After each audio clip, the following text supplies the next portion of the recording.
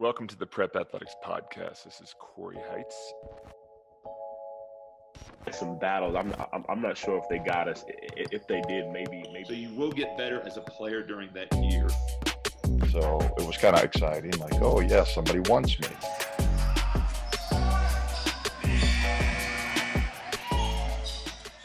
Welcome to the Prep Athletics Podcast. I'm your host, Corey Heights. I'm also the founder of Prep Athletics, where I help basketball players connect with the right fitting prep schools. Just real quick, some quick housekeeping. If you like this and do not want to miss an episode, go ahead and subscribe to the YouTube channel. And this is also featured on all major podcasting platforms. If you do not want to miss it, go ahead and subscribe, and I'll be in your inbox every time a new episode shows up, which we try to make about once a week. Okay, thank you for tuning into that. Now, to introduce this week's guest, it is Coach Dan Haynes, who is the head prep basketball coach at Lee Academy, based out of Lee, Maine. After graduating from Daniel Webster College, Dan joined the coaching staff at SUNY Cobleskill, and he's also coached at Hartwick College before he joined Lee back in 2016. So, Dan, welcome to the podcast. Awesome. Thanks for having me. I really appreciate it. Yeah, it's my pleasure as well. Tell us real quick, where did you grow up? And of all the sports, why did you pick basketball to coach? Let's see. I grew up in New York. And first off, the second I tell anybody I'm from New York or they hear I'm from New York, automatically the city, you know. So, but no, I grew up in upstate New York, about 2.5 hours outside of the city, 2 hours from Syracuse, almost kind of right in the middle. And I grew up in a town that was real small, and there was not a lot going on. Wasn't actually a whole lot different from where I'm at in Lee. And, the thing was I had a good group of friends, and all we wanted to do was play sports. That's what we did year round. It was nonstop. Didn't matter. We were soccer, basketball, and baseball, but we were playing, basketball. Like my core group of friends, basketball was the game that we gravitated to. Mm-hmm. And I wasn't able, the town I grew up in, I wasn't even able to start playing organized until 7th grade. We had no youth programs. And it was just really crazy. We were one of the smallest school districts in New York State. And between my 9th and 12th grade years, we were, I think it was like 97 and 8 as a high school, which was, impressive. But it was just that core group of like 7 or 8 of us, a couple buddies, years older than me, that, that's all we wanted to do. And that's what college ended up becoming to me was okay. I knew what I wanted to do. I wanted to play basketball. I wanted to be a part of basketball. And I just fell in love with the game. Everything about it, it just, it's a team sport, but there's a lot of individual stuff that goes along with it. And, I enjoyed kind of that grind too, of being able to go just be by myself and be able to work on what I was doing. And, and then coming back to the, to the team aspect of the game. And it's a beautiful game, and it's been very, very good to me. So did I notice on your bio though, for college, you played more than one sport at Daniel Webster? I did. And that's actually one of the reasons that I ended up choosing to go there was, it was funny because on my first recruiting trip for basketball, I ended up meeting up with some of the baseball guys. It was, it's a smaller school. I ended up meeting up with some of the baseball guys, and I actually ended up meeting up with some of the soccer guys. My sister had actually gone there. She was a senior there my freshman year. And that's how the basketball coach had actually asked my sister, because she played basketball, if she knew anybody back home in New York, any good basketball players. She's like, well, my brother. And so when I got there, I actually ended up talking to some of the other coaches, and I played soccer and baseball, soccer, basketball, and baseball. Did that. I wanted to just focus basketball my first year. So I did that my first year, then did all 3 sports, sophomore, junior year. And then unfortunately, I got hurt during soccer my senior year. So I wasn't able to play basketball and baseball, to finish it out, but it definitely kept me busy. Yep. What was that like? Because kids have so much time restraints just playing one sport, and you were playing 3. I can't even imagine. Yeah, but it was that lifestyle that I was used to, in the sense of when I was in seventh grade, in high school, we'd soccer. And then as soon as soccer was over, it was basketball. And then in the spring, it was baseball and, AU basketball. And so I was just used to that kind of grind of, hey, when this sport ends, this one picks up. And unfortunately, that's why I kind of chose that smaller school, was because they were allowing me to play that. The basketball coaches had no problem with me, playing soccer, because they knew I was coming day one practice. I was in shape, and I was also still able to make all the preseason basketball workouts, and I was able to kind of commit myself to it. But it's one of the reasons that I feel like I was able to do well in college, because it really helped me with my time management. Because Absolutely.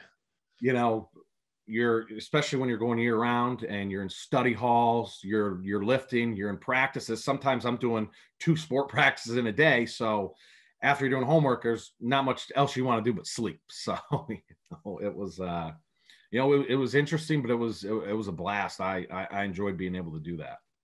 Yeah, that's great. Now tell us about Lee Academy, where you're coaching now. Give us your elevator pitch. Why should a kid come to Lee? And the biggest thing here at Lee, and the number one thing that I tell every kid that I recruit is, and their families, is, I'm not promising you anything as far as a scholarship, because I don't have the scholarships. I'm not the guy that gets to hand those out. So I can't sit here and say, hey, if you come here, I guarantee you're going to get this. But what I do promise these kids is that I'm going to give them an opportunity. I'm going to give them opportunities to play in front of the coaches. I'm going to give them opportunities to get better, because the big thing for us here is there's no distractions. Mm-hmm. There's nothing else. And, a lot of people here, it's Northern Maine. We're 4 hours from Boston. We got a good sized airport an hour away, where, we're not that far away from the rest of the world. But we're far enough away to where, the focus here is, that the town is the school. And I tell the kids, hey, you got 3 buildings you got to take care of.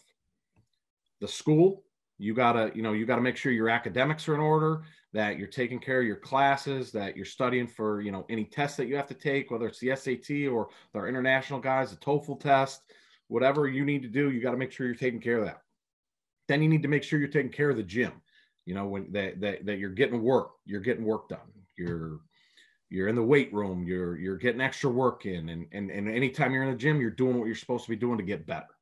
And then in the dorms, making sure you're resting, making sure, same thing, you're studying, you're eating right, you're doing those things. And if you take care of, if you go 0 for 3, you're probably not going to last here very long. Mm-hmm. You go 1 for 3, it's going to be a long year. 2 for 3, those guys can, make it do well. But you go 3 for 3, you take care of every one of those things. That's what sets you up for success. And, kind of being here, it's setting up, for us, it's a smaller scale, kind of college atmosphere. And that's what we kind of try to create here is, that college atmosphere of, hey, we're going to be in the gym, 3 or 4 times a day. You're going to go to classes. We're going to have study halls. And we're going to occupy some, a lot of your time. But that's the biggest thing that kids struggle with when they go to college, is that time management. And, because when you leave home, you're going off, all of a sudden you get a lot more free time than you've ever had. So understanding how to utilize that free time and balance personal life with what your goal is big. And that's what we kind of try to get our guys to do here is, giving them good habits that they can, take with them when they leave. And, and then the other big thing is the individual attention. Obviously, when you're running team practice, you're working on, offense, defense, everything's team oriented. There is time for, some individual stuff there, but the way that guys get better individually is outside of those practices. And, we have a lot of access, to our gym. We don't have to, we don't have a lot of competition for getting in there. So, we're able to get in the gym and put in hours. And then that's the real grind. And that's what, everybody says, hey, I live for basketball and basketball junkie. And hey, this is the perfect place. If you live and breathe, hoops, this is a perfect spot for you. And so far, you know, we've done pretty well. Yeah. And that's good you say that, Dan, because there are a lot of prep schools out there, because you guys are obviously, there's a lot of differences, and, you know, among everybody. And there's some where academics are very serious. So you might only have 2 to 3 hours a day in the gym, and then you're back to the books at night. And your situation is unique as to where your kids have plenty, not that they're not doing academics, but they have plenty of free time to get in that gym, get in the weight room, and there's no distractions. Like, there's no town to walk to. There's no, it's not a big place. I mean, I know this because I've been there 5 times to check on my guys, check in with you and Igor and everything. But that's a good thing if you're doing a post-grad year for 9 months, right? That's exactly what you want. That's what I tell them is, you know, and then the big thing, and I tell my kids this on day one when they get here, you know, get on campus, is a little ego check here, guys. You know, remember, the majority of you guys are here. You're doing a post-grad year because you didn't get what you wanted as a senior. You know, so you got to put that's got to be right there, that hey, there's something missing. So you can't come in here thinking, you know, a bunch of high majors are going to, you know, walk in the gym and say, oh, we've been waiting for you, bud. You know, and you have to have that mentality of, I gotta grind and I gotta work. And, you know, like you said, we're, you know, our gym's, you know, we open a gym at 5 a.m, you know, so guys have the opportunity to get in there at 5, you know, and then we're in school till, you know, about, you know, 2:30.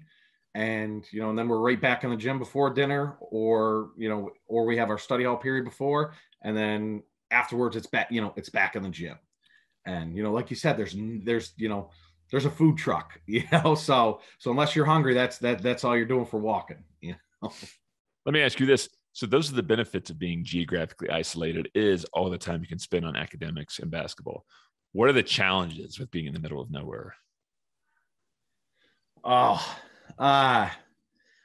Some of the challenges are probably one with, you know, it is with recruiting. You know, with recruiting, because, you know, a lot of times you know, they'll hear, you know, where you're at or how, you know, how far you're away, and then all of a sudden it becomes, you know, I didn't realize it was, you know, it was that far. And then that's a thing that I have to have, you know, conversation with parents. I say, oh, I didn't realize that location, you know, was a thing. So if your kid decides to come here, I'm only going to tell the schools within an hour radius that they're the only ones that can recruit you, right? You know, because you want to, you know, you didn't want to travel. And that's another thing that I kind of turn that. I try to turn those, not negatives, but those things that kind of look a little bit more difficult, you know, into positives, in the sense of, hey, you know, this, your kid's going to go away for 4 years, probably going to go a little farther away. When, you know, if they can come here and focus and do what they need to do here, that's going to set them up for when they leave. And that's, you know, occupying the time, in the sense of, because there's not a lot going on around here, you know, making sure that they can get in the gym, or that, you know, we can, you know, get downstairs and watch film or do something, just making sure that there's always something that, you know, that we can do. Because I feel like I'm so involved with my guys 24/7.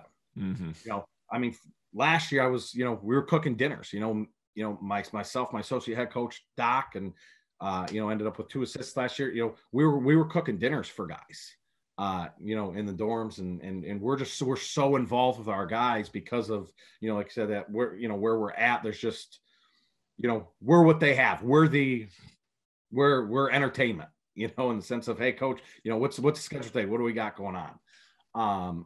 And, you know, the travel, you know, to places, luckily, you know, the heart of prep basketball is New England.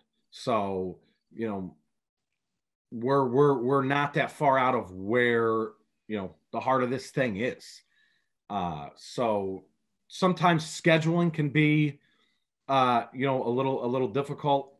You know, getting teams to come here, you know, is what's tough. You know, but thankfully we got, you know, some really good teams that, you know, that like to come up and play us. And, you know, I guess I just, you know, we as a team got to go beat a couple of these teams, you know, in order to be able to say, all right, hey, return to league next year, give us one. You know, so that does have its challenges, and, you know, and recruiting wise, it's, you know, it's a little bit, you know, timely and costly, to be able to get to some of these events, and things like that. So, that does, add a little bit to it, but, at the same time, we're still, we're in that pathway for, for coaches that want to come recruit, like our fall workouts. And also I work well with the other coaches in the league, because we're able to kind of coordinate with the college coaches too. Because at the end of the day, we all want our kids to go to college. It's not a battle, Yeah, when we're on that court, we're trying to win a game, and we're doing that. But we all understand that we help each other out. When everybody does well, we all do well. And so, having those relationships and having those coaches, be able to say, hey, we want to come see you in Bridgeton. Can we, what works? And the school here is so flexible with, what we're able to do, because we are, a longer trip for a lot of college coaches. So I basically tell the coach, and they say, hey, when are your fall workouts? I say, you tell me when you can come in. If you need us in the gym at, and that's what sometimes they fly into Bangor, they'll stay there, and then they'll be in the gym at, 6 a.m. So we got to be ready to go at 6 a.m. Some of them there, we're the last trip of the night, and they're flying out of Bangor to leave, so we might be in the gym at, 8, 9 o'clock. And that's the other reason that we do a lot of morning workouts, and we do a lot, night workouts too, because I want their bodies used to that. Because if I get a coach that calls me, on Wednesday and says, hey, I'm going to be there Friday. I could be there Friday. What time can you go at 6? That can't be the first day we're in the gym at 6 o'clock, right. When we got a coach in the gym. So being flexible, and, we have to be because of where we're at. But like I said, the school's very good with working with us and making sure that our kids are, able to do what they need to do to move on. Now you talk about getting coaches in there. You place kids at every single level. What is your recruiting strategy with your kids? Does that start once they sign with Lee and they commit to come there? Are you starting working with them, or is it when they show up on campus, you start figuring out how good they are and who you should start reaching out to? Yeah, really, it's, once they make that commitment, to us, that's where I start going to work. And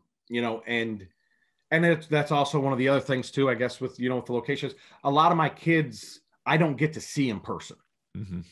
I don't. I a lot of it is I got to trust other people, but I built good relationships with people that, I can trust them. You being one of those people that, that I can trust, between the video and whoever's telling me about them, that I can trust them. But it is always that, it's so fun those first couple days, like when you go pick up a kid at the airport, because I've had it happen before where it's like, yeah, coach, he's 6'7", and go to the airport and here comes a 6'2" kid, coming off, getting off, and so but then I see so much video of these kids, and I watch these kids, and then getting them here, and then because they all want to get in the gym right away. I mean, some of these kids I pick up at 11:30 at night, and they're like, coach, are we able, can we go in the gym? And I want to get them in there too, because I want to start working with them and see what they, see what matches, so I can give an evaluation. And basically that's what I started doing last year was I built my own little packet, my recruit packet. And I basically wanted to fill it with as much information as possible on my guys. And so what we start doing is we start, when they get here on campus, we weigh them, we get their height, their real height. We do it with shoes, without shoes. We do wingspan, and then we do some weightlifting and some speed exercises and kind of some draft combine things. Mm-hmm. And we get those measurements when we're there. Then once we get about a month and a half, 2 months in the season, we redo those tests. And one that's very good for the kids, because then they can kind of see, when they can only, bench 140 twice, when they get on campus, but after a month they're doing it, they're able to put up 12 reps. All of a sudden they notice, oh man, those hours in the weight room are really paying off. This is great. But then the other thing is I also list that on the chart, because I email blast every week every coach in the country. It took me and my staff a long time, but we basically created a database with every college coach and it didn't matter what level. And we got their email addresses, and then I blasted them every week. And I sent that information out there with information on the guys, film, my evaluation, kind of the level that they're at. So then that way, I don't have, a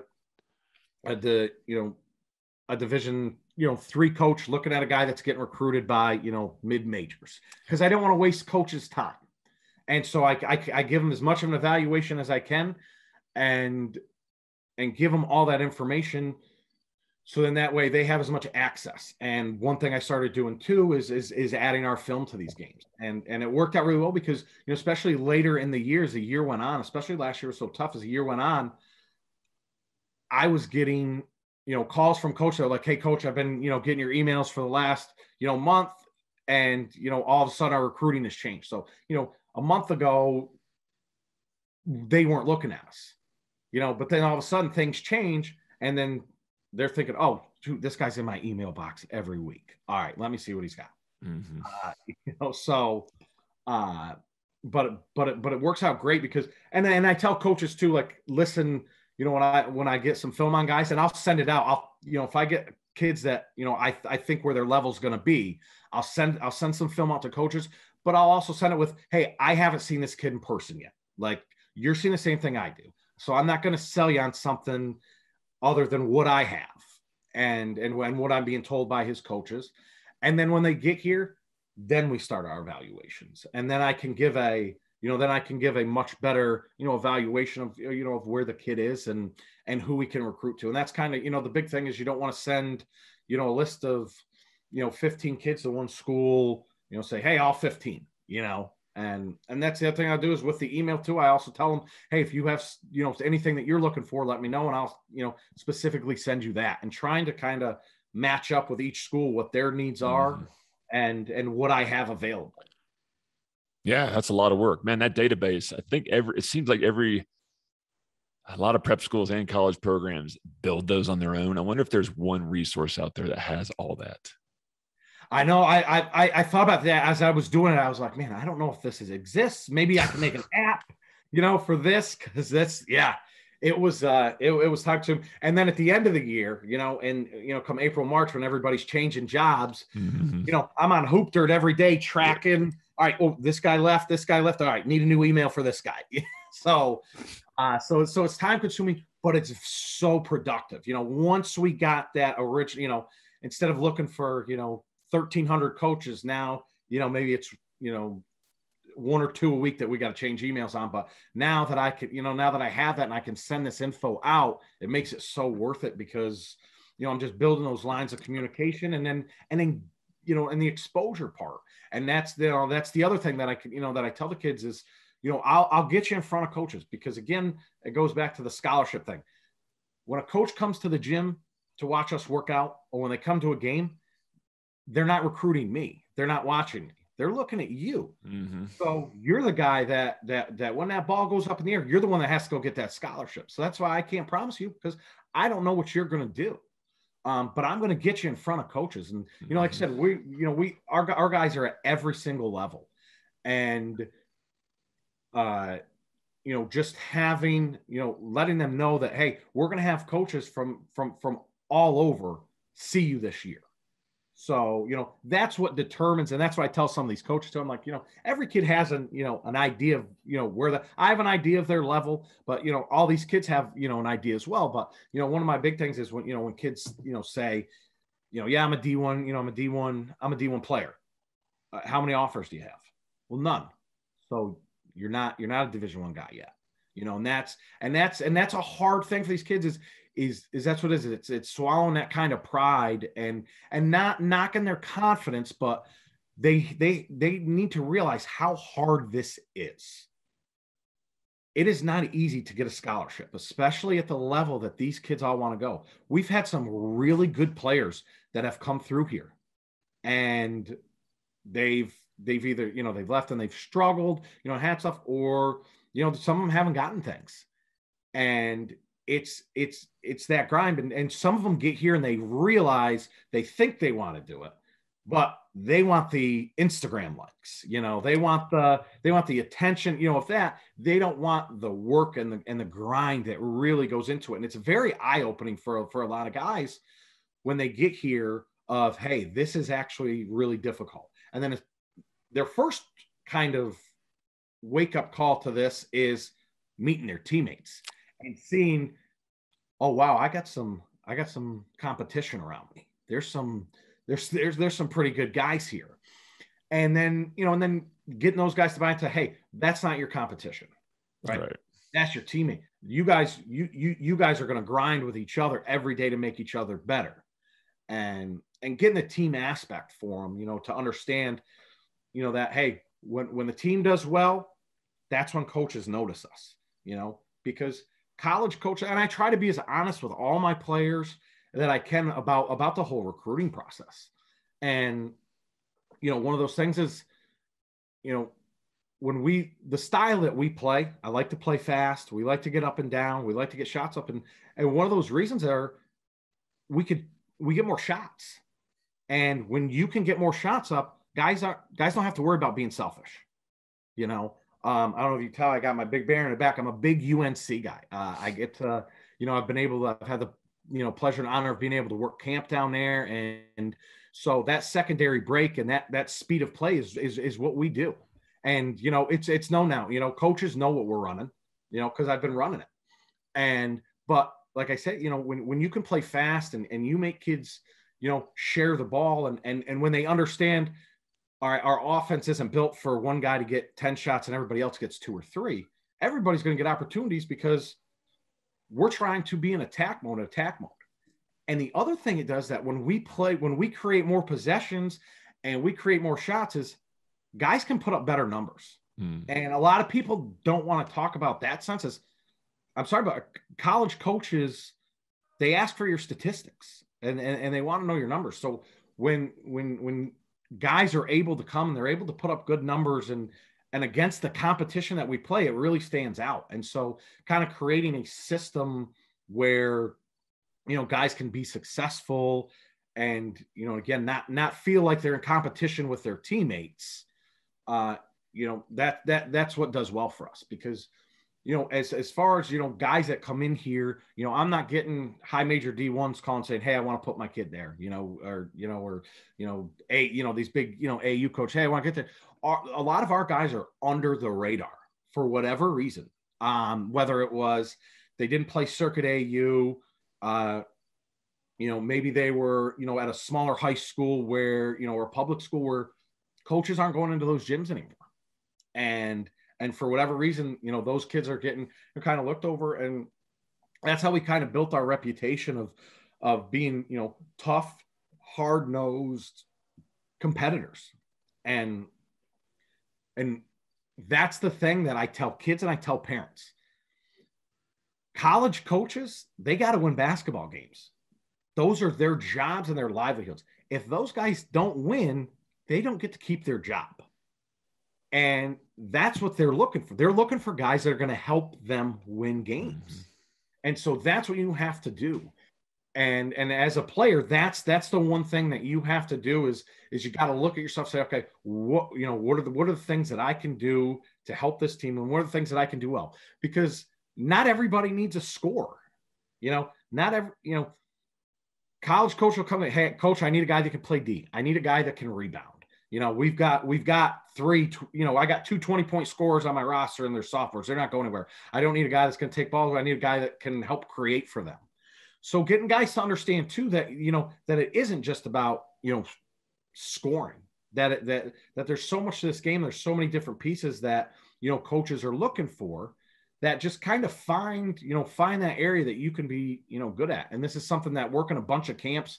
I actually heard this down, at Carolina camp a couple of years ago, and they're like, and it was, a high school coach that, he North Carolina high school coach that's got 10 state championship rings and has them every, and has, just an unbelievable resume. And he, he's sitting there talking. He's like, I tell guys, like, you got to be great at one thing. Be great at one thing. Too many kids are trying to be, they're trying to be great at all these things, and they don't focus enough on, on one area. if you're the best shooter on your team, the coach is going to find time for you. If you're the best defender on a team, you're going to get time. If you're the best rebounder, if you're the guy that does one thing really, really great, and the other things you do, like obviously you can't be, a great shooter and not play a lick of D.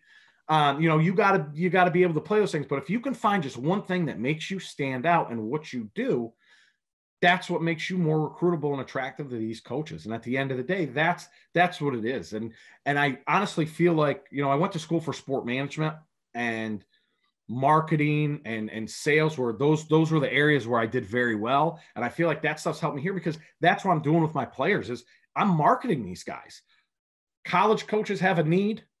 I have that need. And now it's just all about finding the right fit and right match. Yeah, absolutely. And two things I want to pipe in on that.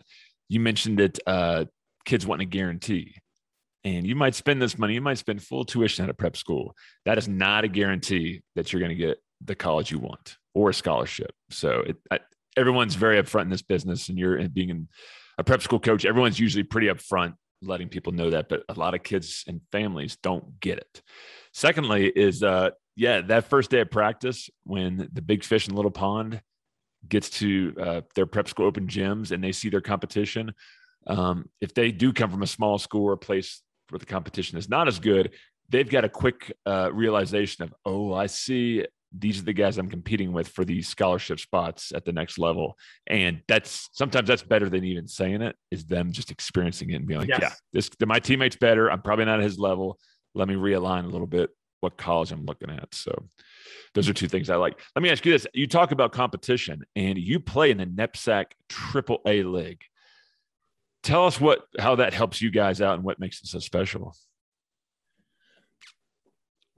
It's just, so when I didn't know much about the prep before I got in here. But I had heard, I knew of the Brewsters and the New Hamptons, Northfields. I knew those names, from being in high school and watch guys. Like I said, I'm a college basketball junkie. I love everything about college basketball. And that's what I tell my guys. So I'm like, hey, watch the NBA for entertainment, watch college basketball to get better. And that's what I do. And I just love college basketball. And the amount of players that have come, out of this league. And that's how I knew a lot of those teams, was seeing those guys in college.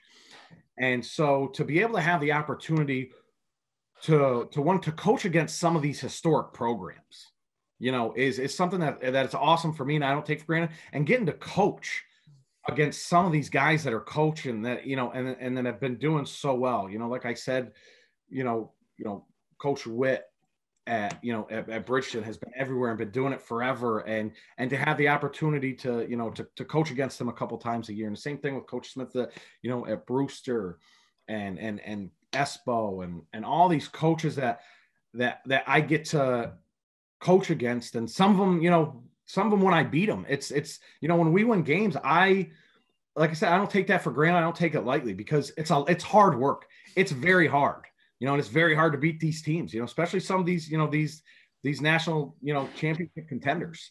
It's tough, but that's part of what I tell these guys, is that's the opportunity part that I talk about. You see all those guys at this school that we're going to play, some of these guys that have scholarships, right? That's what you want.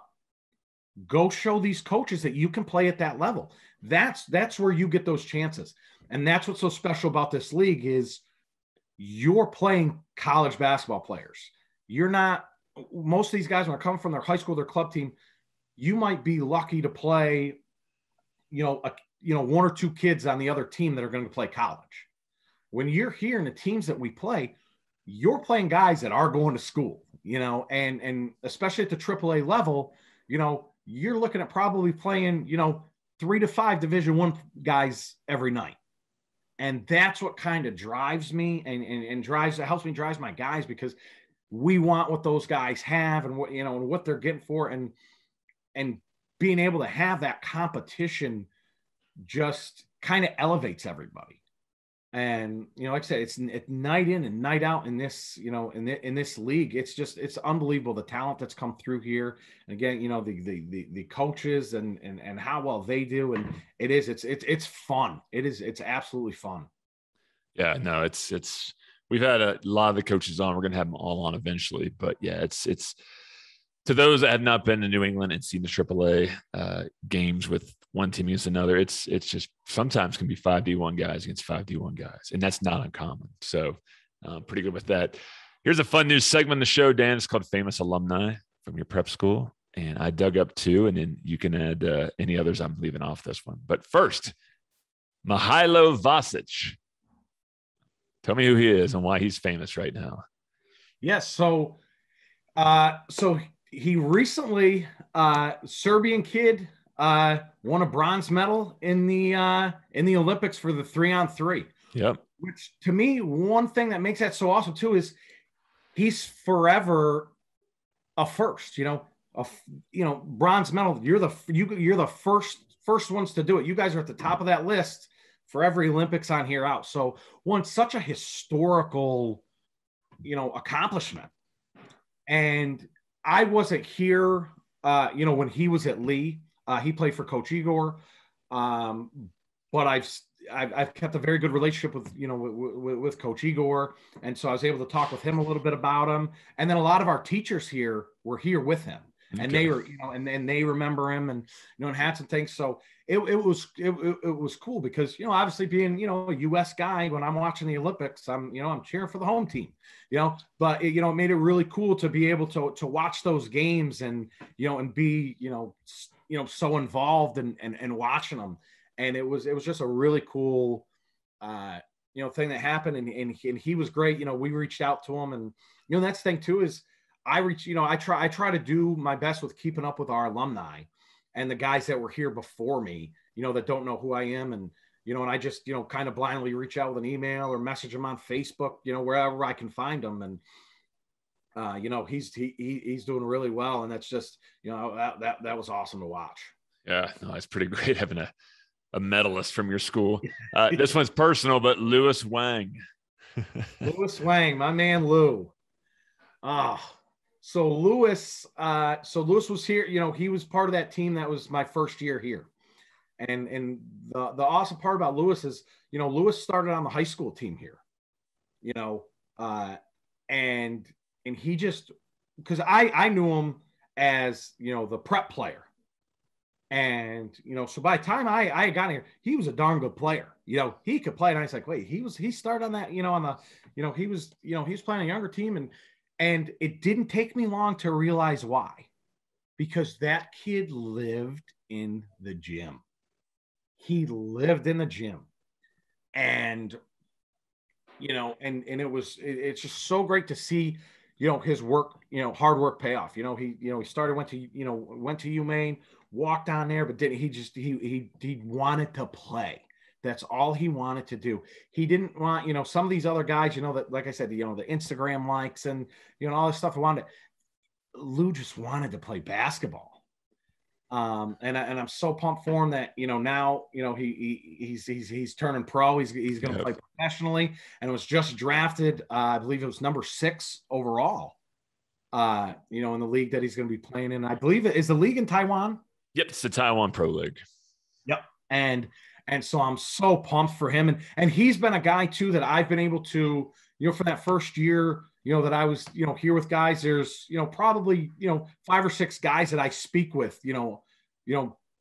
every other week, semi-weekly, that I'm always keeping up with. Lewis is one of those guys. And, I couldn't be happier for a guy. Like I said, that, Lou's on the south side of 6 foot, right about 6 foot.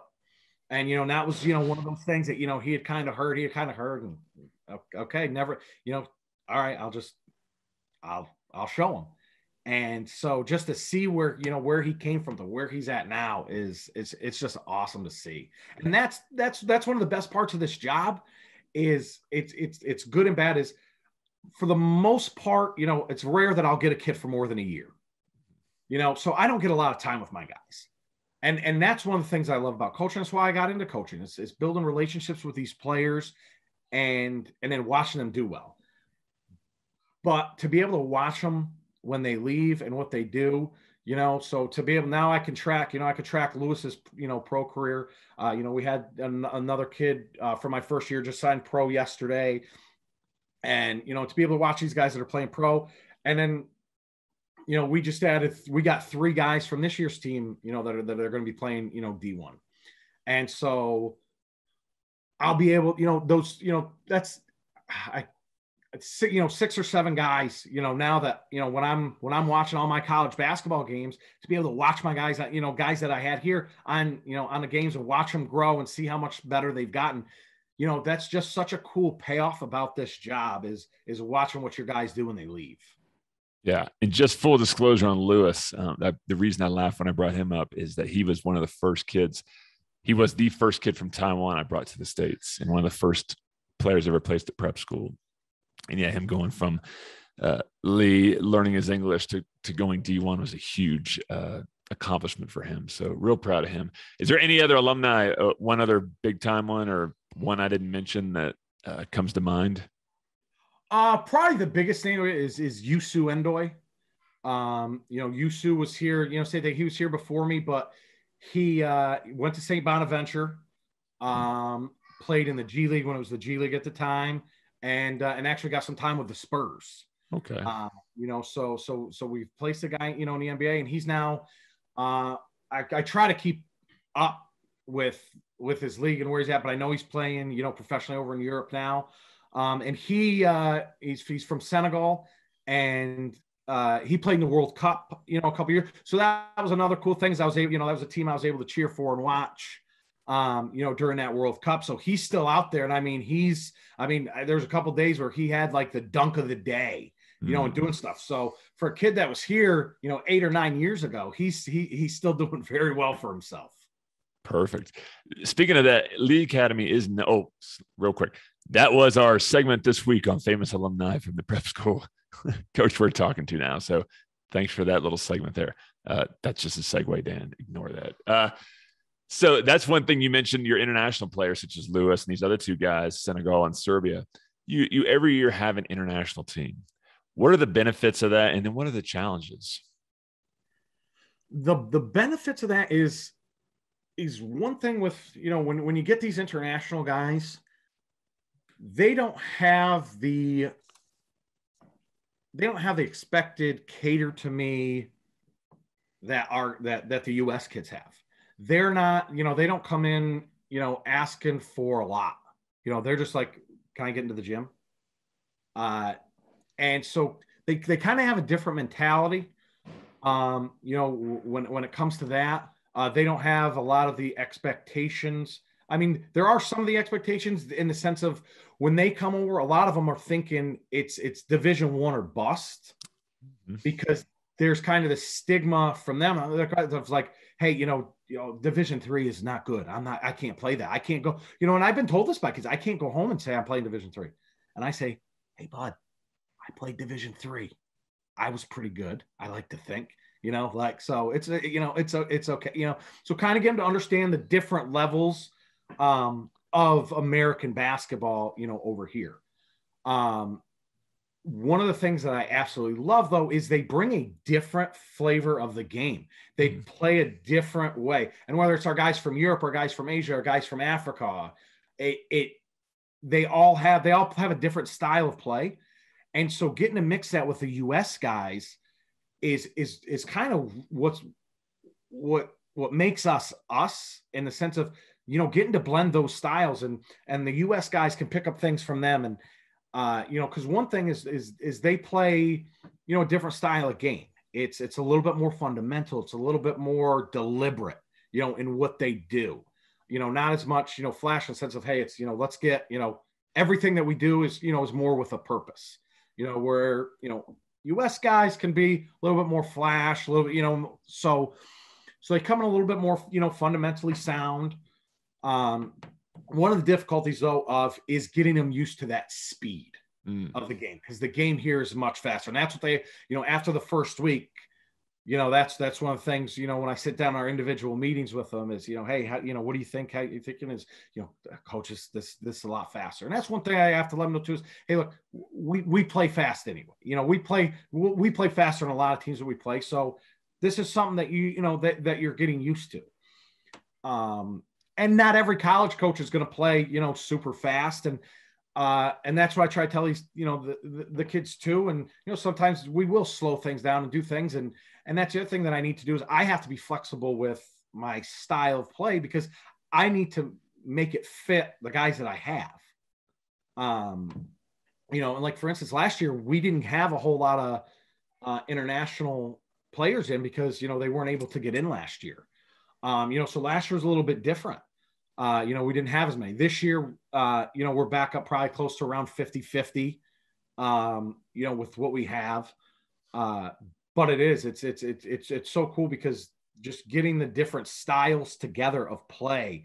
And that's what's crazy. I mean, you see it, you saw in the Olympics with, the U.S. team struggling with some of these international styles of play and how they played. So it's really good that our guys, can kind of rub off on each other and they're able to pick up some of those different things. The other thing with a lot of these international guys too is what I like about that is they see the game different because those guys will play a lot of older people. They're not playing high school ball. They're not in ninth grade playing ninth graders. They're not 10th, those kids are playing in leagues, and they're playing, they're playing, grown men. And what it does is it makes them, a little bit, it heightens their IQ in a sense of, every year I'll get one or two kids, from my international pool that come over and I'm just like, how does he see that? How does this kid, and that's what it is. It's from playing, in some of those different leagues, they have a different system of it's not high school AAU over there. It's a lot. It's club team, club ball and team ball. And, so you get thrown into the fire a lot earlier, over there. So it's just been, it's been fun because I haven't worked with a lot of, when I was in college, we had a couple international guys at each school. But this was my first real flavor of like all the international guys. And even, when you get guys just because they're international, but like I said, from different, even like European guys, Latvian players are playing different than Lithuanian guys and Serbian. They all have their own different, type of play. And so, and even getting those guys, together and picking off, of what they do and how they play the game and how they see the game is just really awesome. And I love it. Yeah. And speaking of that, when you recruit your guys, like you said earlier in the conversation, you don't always see them in person. You're only seeing film, sometimes highlights. So really, until they get on the court, you don't know what you're going to get. Tell me, during your coaching tenure, Dan, who's shown up and been the biggest surprise for you? Whew.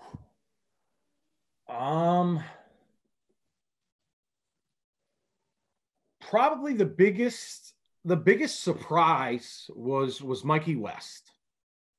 In the sense of we knew he was going to be good. Mikey came in and I had the pleasure of getting to have him for 2 years.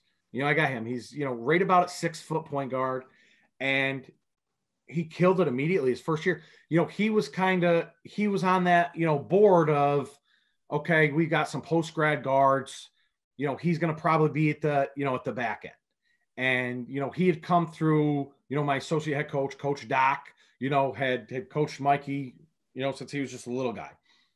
And, we had, where we see guys and everything's changing every day, every day the board changes. But, he was a guy that in the preseason, we thought, okay, probably, be more of a role player. We'll kind of get him in a little bit this year, and then hopefully have him, kind of be the leader the next year. He wasn't having that, and he immediately, and his team, his teams were winning drills and his teams were winning, scrimmages. And then when it came time for games, he turned the light on even more. He was a kid that was working his butt off in practice and trying to win everything. And then when it came to games, he shined even brighter. And that was because, and this is what I try to tell kids, that we don't want to build false confidence. We're not going to sit here and just say, oh, because we showed up, because we're in the gym at 6 a.m., oh, we're going to beat these guys. No, because there's somebody else in the gym at 6 a.m. too. You ain't the only guy in the gym at 6 a.m. And so for him, he just never had that mentality of, he kind of had just tunnel vision of, hey, I got a goal. This is what I want to do. And just watching the work that he put in and then the numbers that he was putting up and the teams that we were beating because of what he was doing. And then when he came back for his post-grad year, it was even more. And, I was absolutely gutted for the kid last year when, he's a Bethune-Cookman, and they canceled their season. And this kid couldn't wait to get on a court and to be one of those teams, could do it. And then seeing some of his teammates play, he was supporting them. He was, he did everything. But, I'd have conversations where you could tell the kid, he wanted to be out there, but he didn't let that become an excuse. And and that's why he's a name that not a lot of people know because he didn't get to play last year. And I have every bit of confidence that people are going to know who he is. And what's going to happen is people are going to call me up after seeing what he does and say, Coach, how'd that kid get out of New England? Good question. It happens. Yeah. Good question, but it was one of those things where he was, he was small, he's not blowing you away with his size. He's not blowing you away with his athleticism. Sense of, he's not, going to go, windmill dunk, anything like that. But he just plays the game very well. And once he starts playing, you're just like, this kid has he's got that it factor, and one of the things that I go back to is, and it's me building confidence in my guys, and my coach's strategy ain't for, it's not for every coach, in the sense of, but like, I know what Mikey was able to do. And by the time he became that post grad, I remember we were playing in Springfield at a showcase, and he's coming across half court, and this is early on in the game, and he's coming across half court, and he's in a little bit of transition. I said, and I whisper, I say, hey, I said, pull up wherever you want, pull up. And he 5 feet behind, pulls up and missed. And I could hear people like, oh, why was he, why wasn't that coach yelling at him? He was taking that, that shot. But I kind of know how Mikey operates, and I know, and how he feels. And so a couple possessions later, I said, do it again. Boom, drilled it. Comes down a court, and the next like 2 or 3 possessions does the same thing. Then all of a sudden you see these people talk like, oh, okay, we see why. But he was doing it. He did that he surprises everybody. Because when you go on a court, you're not expecting him to be one of the best players on the floor. And he did. And he, like I said, I was just so gutted for the kid last year. And so this year he's going to surprise more people because he's not going to be on a lot of people's radar. And so I'm excited to see what he does. But yeah, in my time here, he was probably, the biggest surprise in a sense of like where we thought he was going to be to what he ended up, doing. Yeah, perfect. Dan, it's time for the lightning round. We're going to buzz through some quick questions here, right? All right. Biggest win of your career? Oh, I would say probably the biggest win was at New Hampton. Oh, wow. That's one of those, I believe they were ranked at the time. It was I think it was my first year. I think it was my first year here, and nobody's expecting us to beat them and do those things, and our guys go in and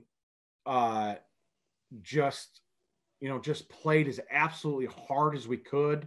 We won on a buzzer beater, so that helped, and we got video, and and I'll watch it every once in a while because I got like our kids' reactions to that game was what made it most for me, because there's a questionable call down the end that we as a team didn't like, but there was still time on the clock. So, had to get the guys over and say, hey, we still got a few seconds. And, the point guard, at the time was, Jordan Means, New York kid that just super, super fast kid, super, super competitor. And I was like, Jordan, if we can get you just run across speed, I'm like, can you get down a court in 3 seconds and go get a shot up? Yep. And he did. And he got, and so that was a big, just because of, where they were ranked at the time, like where they were at the time, were, newer and up and coming, and the way that, we were able to win that was big, because those, New Hampton, that was a team that I knew before I ever got here, because they'd had some Carolina guys, Rashad McCants, Wes Miller, guys that had gone to New Hampton that ended up being, Carolina guys. So I knew New Hampshire. So that was, and then when you walk through halls and you see their pictures and everything, and, for guys, it can be intimidating, but we were able to come out with a huge win there. So that's one that that was a big one for me. Okay, great. Thanks for sharing that. How about the best player you've ever coached against? Best player I coached against, as far as prep players, like when they were playing against us, three names come to mind. One, the late Terrence Clark, because I coached against him for a couple of years, and he just beat me up every year. He was just, that kid was, he was fun to watch, and his skills were so unbelievable. And we played them his last year there. He's taken the ball out of bounds. And really, at kind of this point, he's not super into the game in the sense of he's not turned it on yet. And one of my players is sitting there and starts talking to him. And me and my staff, because he turned around and goes, I said, what did you just say? And I said, I told my kid, I almost sent him to the locker room. We don't need a motivated Terrence Clark here. And that's all he needed. And then he just got cooking. And just the absolute talent and raw talent that kid had was just, unbelievable to watch. And, it's just such a tragedy and so heartbreaking, to see what happened, because, the sky was the limit for the kid, because he was charismatic too. And, but, he stood out. And then, one kid that did a lot of damage to me here, Cole Swider, from St. Andrews, because same thing, I saw him a couple years, but, he came, they came up to St. Andrews, they'll come up to Lee. And, I think he hung 39 on us. We were down 22 at the half and scored 70 in the second half and came back and won.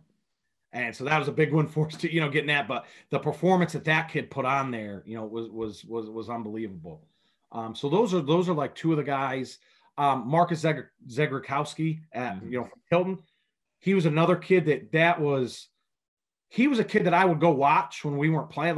I enjoyed watching him because of how he played the game. And same thing, he's another kid that torched us, that just did, at some points, I got lost. I coached man, you just everything about, the way that he played. So, those are the guys that, really kind of stood out to me.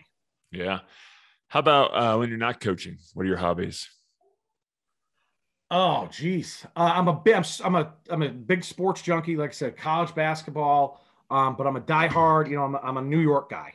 So I'm a, New York Yankees, New York Knicks, New York Giants, New York Rangers. Thankfully for the internet and everything, even being in Maine, I'm still able to watch all my Yankee games.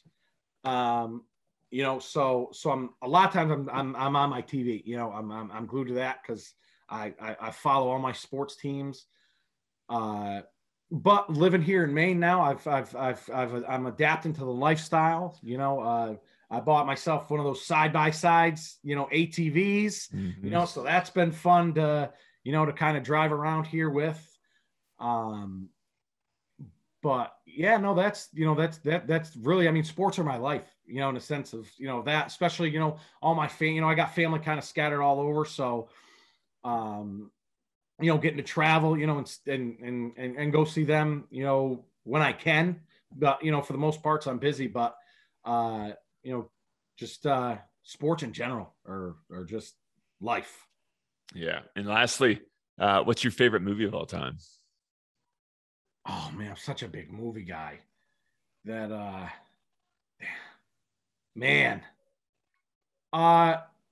just going to go with the one that came to the top of my head, The Departed. Oh man, I can't, whenever that's on, I can't turn it off, Dan.